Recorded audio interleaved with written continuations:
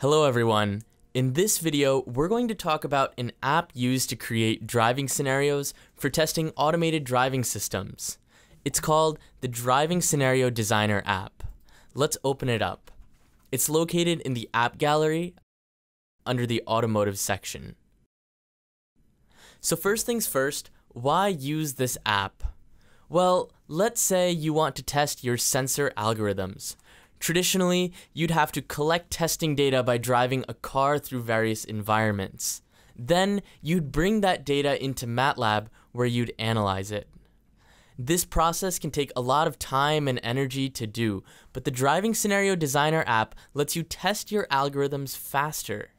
Instead of driving around to recreate a scenario to gather sensor data, you can virtually set up the scenario and simulate the sensor detections. Then, you can export these sensors as a variable in MATLAB and test your sensor algorithm. Let's walk through the app and show you exactly how to do this. We'll start by creating a road. Let's have this road going northeast, and let's add a center point in the middle and give it a bit of a bend. Now I want to make this road a little bit wider, so I'll come to the panel on the left where I can change the properties of any roads or actors I've defined. First, I'll increase the width, then I'll create two lanes, and I'll change the dashed marking to a double solid line. Finally, I'll make the line yellow for two-way traffic.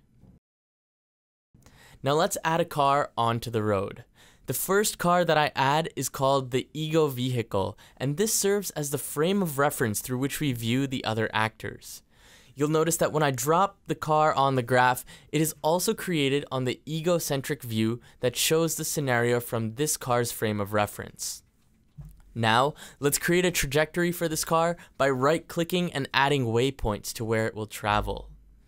In this scenario, the car will travel down the path at a constant speed of 30 meters per second. But this doesn't really model how a car actually moves, so I can toggle this checkbox off and define my own velocities. But I'm going to leave it on for the simplicity of this demonstration. Now, I'll run the scenario and we will see the car traveling down this defined path. Let's go back to the start and add in a second car. I'll put this one on the opposite side of the road, and notice that I have to change the angle at which this car starts driving. I'll go to the actor properties and change the yaw to 90 degrees. I'll add in waypoints for this car and have it traveling in the opposite direction. Now, let's add in another actor. This time we'll put a pedestrian in the middle of the road. Now I can run the simulation and both cars will drive down the road passing the pedestrian. This is the path I want, so let's now add some sensors to the ego vehicle to detect the pedestrian, the other car, and the lanes. To do this, I will select the car and hit Add Camera. You can add a sensor wherever you want, but I'll attach a camera to the predefined location in the center. I want this camera to detect lanes and objects, so I'll go to the camera's detection parameters and update the detection type.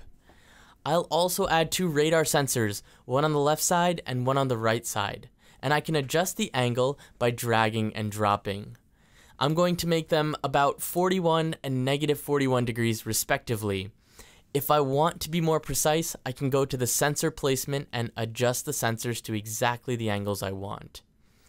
Now going back to the scenario, if I run the simulation now, we'll see that in the bird's eye view, we are actually detecting the pedestrian, the other vehicle, and the lane as our ego car drives by. So now let's say we're done with this scenario. The question is, what do I do with all of this information? Well, I can start by generating a MATLAB function that defines this driving scenario. When we switch back to MATLAB, we can see the auto-generated code. And I can also export my sensor data. So let's do that and give it an appropriate name. We'll see that a variable has been created in the base workspace. This exported information can then be used to test autonomous vehicle controllers or sensor fusion algorithms. So to summarize, in a few easy steps, we managed to create a road and actor model by dragging and dropping.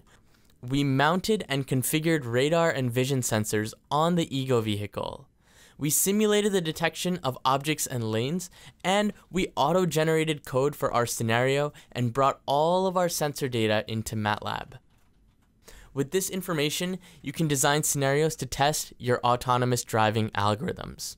And if you'd like more information about our automated driving capabilities, please visit our documentation.